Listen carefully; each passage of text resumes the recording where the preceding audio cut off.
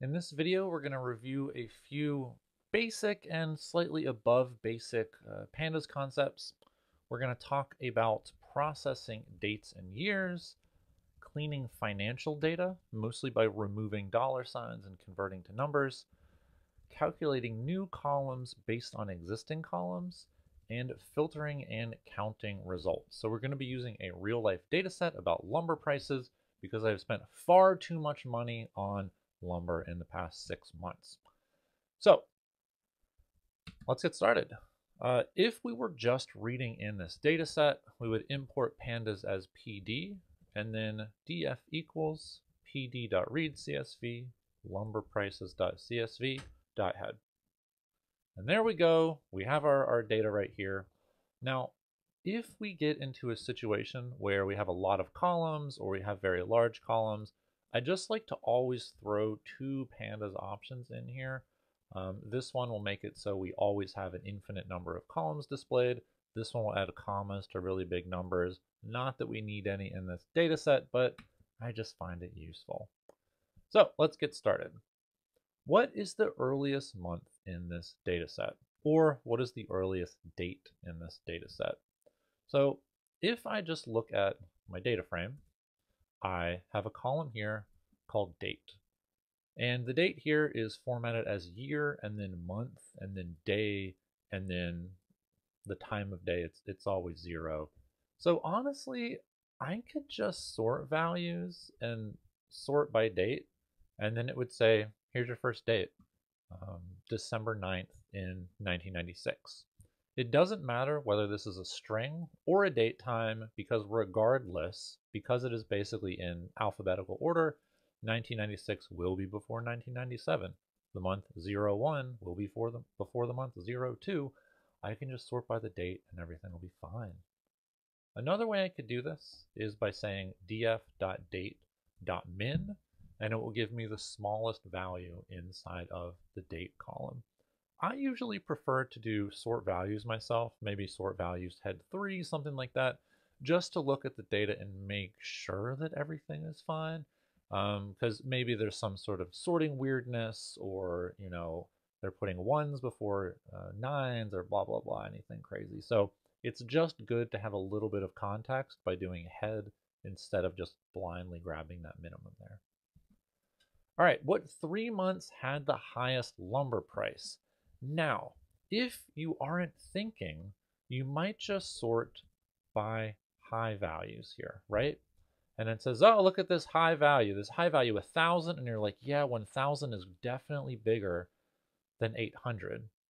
But then you say, wait, 800 is not bigger than 900. And you say, well, wait, maybe we need ascending equals false here. And you're like, okay, 934 definitely bigger than 912, definitely bigger than 900. But then oddly down here we have like 1,500 and 1,000. And what's going on with this order? This order is not working. What's happening is when we look at, let's say, the data types of each one of these columns, they're objects, which really means they're strings. And the thing that we're seeing here is alphabetical order. Because they are strings, they are not being treated as numbers.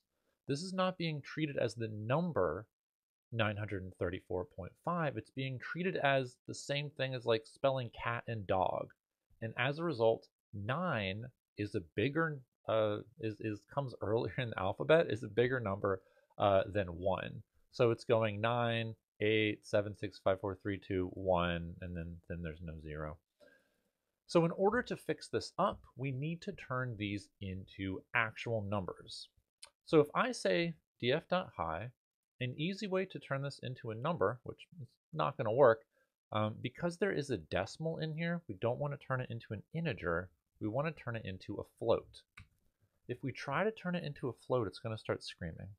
And it's going to say, I don't know what to do here.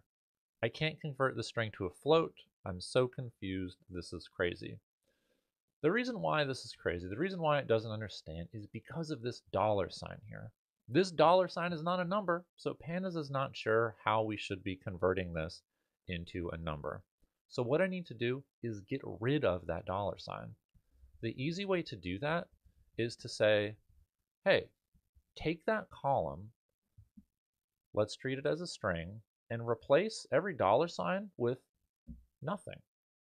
So when I do .str replace $nothing, it now prints out all of these without the dollar sign.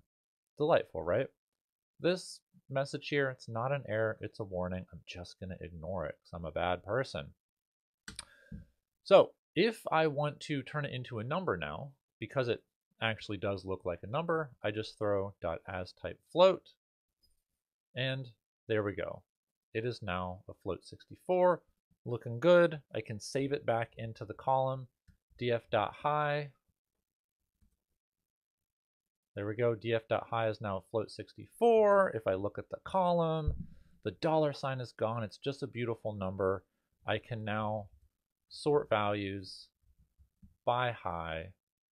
It's putting the smallest at the top, of course.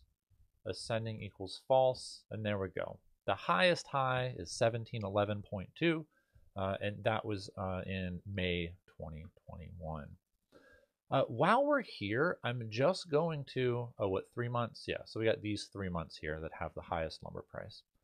So what I'm going to do is, just because we want to probably clean all these other ones later, I'm just going to say 1, 2, 3.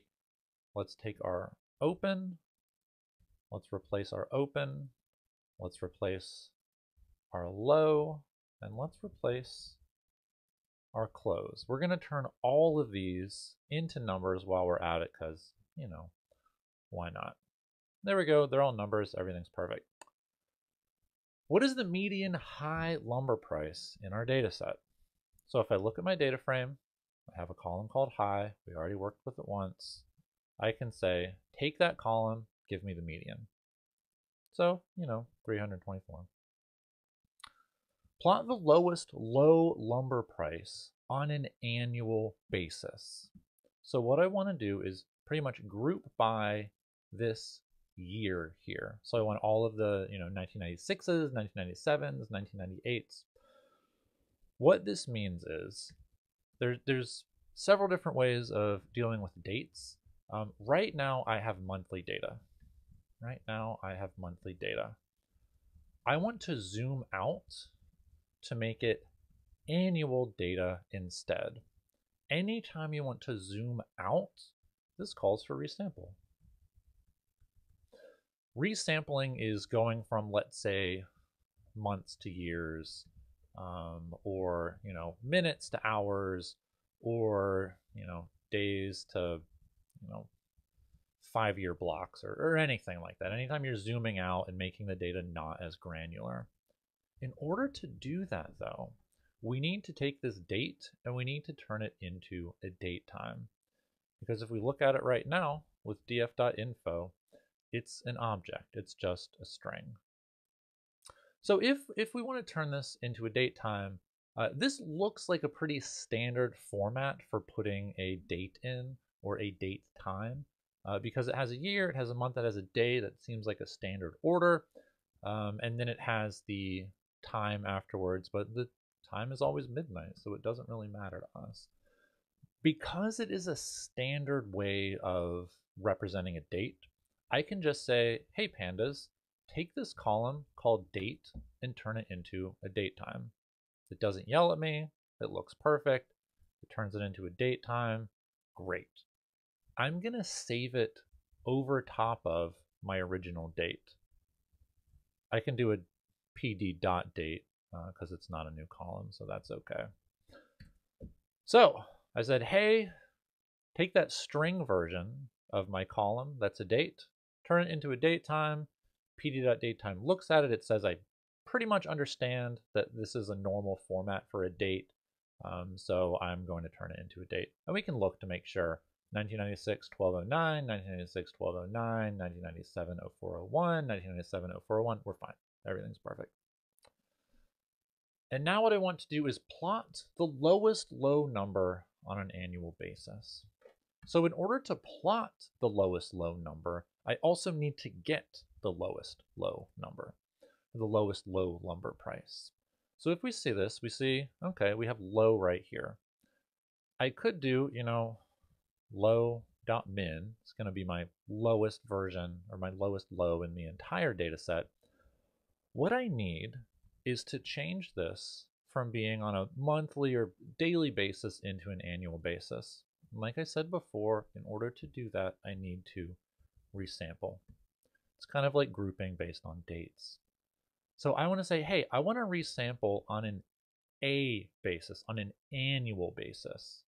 So A is annual, M is monthly, W is weekly, D is daily, and there are a million more. So I'm going to say, hey, resample this into an annual basis, and I would like you to pay attention to the column called date. That is where you are going to find the date time in order to resample. If I run this, it's not going to give me anything interesting, because what I need to say is I need to get the low column, calculate the minimum low for every one of those years. Prints it out, looking nice. After I've printed it, if I throw a dot plot on here, it's going to put this on the x-axis, this on the y-axis, and everything is perfect. The one problem is that this does not start at 0 over here on the y-axis, which might bother me. You can say, oh, hey, let's make the axis go from, let's say, 0 to, 500 to make it pretty balanced. And that's probably what we're looking to do. Yeah, so that's perfect. That's our lowest low. It doesn't change, an awful much. It does go up a little bit in 2021. Next up, what month in our data set has the largest swing between high and low? So in order to see the difference between high and low, we just subtract them.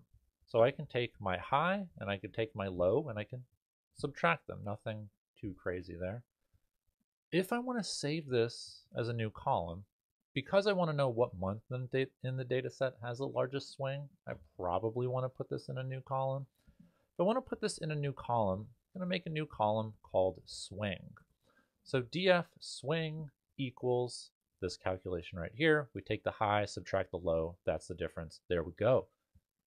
One thing we have to note here is I did use square brackets and quotation marks here instead of, let's say, the way I did df.date equals the date time version of the date, or the way I did df.open, df.low, df.close to the numeric version of open, low, or close. The reason why is if you need to update an existing column, you can do df.low, df.high. Those were all columns that already existed. But because this is a new column I'm creating, I have to do the square brackets and the quotation marks. And so now there we go. We got a new column called swing, and I need the month that has the largest swing between high and low. We do not have to resample for this one because this is already monthly data. Even though there is a day associated with the month, if you do this little reading up here, it is based on every single month. So we do not need to resample. I can just say, hey, sort our values by swing. It's going to say, here's the smallest swing, here's the highest swing. I guess we should ascending equals true and just pull, let's say, the first, ascending equals false, sorry. Ascending equals false, so pull the first 5. And there we go. So $675, a little bit earlier this year, is the rise in price, which is why I was spending so much money on lumber. Next up, in how many months did lumber prices rise? There's a few ways to do this. One way to do this is we could say, okay, if the price was greater at the end of the month than the beginning of the month, we'll say that the price rose. So I could say, take the price at the end of the month, the close, and then subtract the open. So in this month, it went up $17. This time it went down $14. This time it went down $25. And I could say, I don't know, df dot difference. Sure, we'll call it that.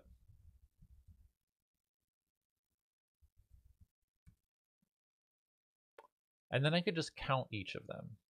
I could say, let's find everywhere where the difference is greater than 0. Data frame has no attribute. I don't know how to spell difference. Now I just have this awful extra column, but we'll leave it there because I don't want to show you how to delete columns. So everywhere where difference is greater than 0, I'd say, oh, we can just take a len of that, or we could do a dot shape. Either one of those is fine. So how many times did it rise? Is that what I was looking for? Lumber prices rising. Yes. Another way of doing this is I could say, let's find all of the places where close. Oh God, I could have just done that from the very beginning. So how many of these is close greater than open? And then I could just do a len on that. So embarrassing, so embarrassing. But it's fine, it's fine. I could also do a shape, same thing. In 2000, how many months? Oh wait, is this how many years? No, it's how many months. In 2000, how many months saw lumber prices rise versus lumber prices fall? Now, this is a time where we can do a little bit of, a little bit of this filtering. I'll show you a few different ways to do this. So I can say, first look at the data, give me places that were in the year 2000. Because this is a date time column, I can actually say, hey, give me that column, but only give me the year. Filter for only places where it is the year 2000. And then I can take this and I can say, year 2000 if I want, save it into another variable. And then I could do the same thing I did up here, but instead of using my full data frame, I'm just using year 2000. So I could say, hey, for year 2000, find me all of the places where close is greater than open. Find me all the places where open is greater than close. An alternative way to do this is with value counts. So you will use value counts a lot if you're counting, 2 different categories, but let's make a category called prices rows. And I'm going to say prices rows is when close is greater than open. It's going to give me trues and it's going to give me falses. And I could say, hey, show me places where the year is 2000. And then let's look at the distribution or look at the differences, the different values of whether the prices rose or not. And it's going to say the prices did not rise, 10 cases, did rise in 2 cases. There could be issues here with, whether the price was the same at the beginning or the end of the month. It's probably not going to happen. But if I'm saying specifically rise versus fall, maybe doing it the way where I explicitly measure like this might be better. But yeah, that's just an editorial decision on your part. So there we go. We did a little bit of date time conversion here. Where'd that go? Where'd my 2 date time go? Yeah, so in this case, let me just throw out there that if it did not accurately pull out the date here, you would probably have to do format equals and then start typing a format string in order to describe the way that the date looks. But because, 9 times out of 10, honestly, it'll just take a date and convert it into a date time. You don't have to worry about using a format string. It's only if something is kind of weird. So we did a little bit of resampling. We made a new column called swing. We did a little bit of filtering, and now you know almost everything.